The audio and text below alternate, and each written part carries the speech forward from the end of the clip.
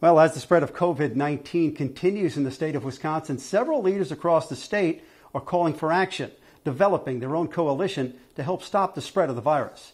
News 9's Victoria Saha has the story. This virtual meeting was hosted by the Wisconsin Hospital Association to announce their coalition called Stop the Spread of COVID-19. This as health officials say there's no end in sight in the growing cases here in Wisconsin. The state of Wisconsin with a record-breaking day with just over 900 hospitalizations and more than 3,000 positive cases tested Thursday. Wisconsin's current 7-day average of new cases is 5 times higher than our spring peak last May. Officials say we all have to work together to help stop the spread. I wish we weren't here today, but we must be.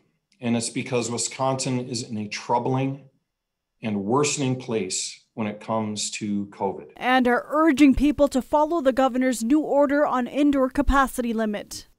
It is a two-way street. The protocol set in place at a business is only as good as how they are followed, both by the business and those who patronize the business.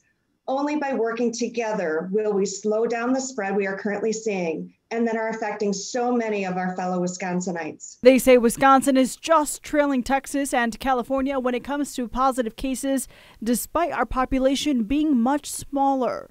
Again, they say everyone should be taking this virus seriously. Continue to wear your mask, social distance, and wash your hands frequently.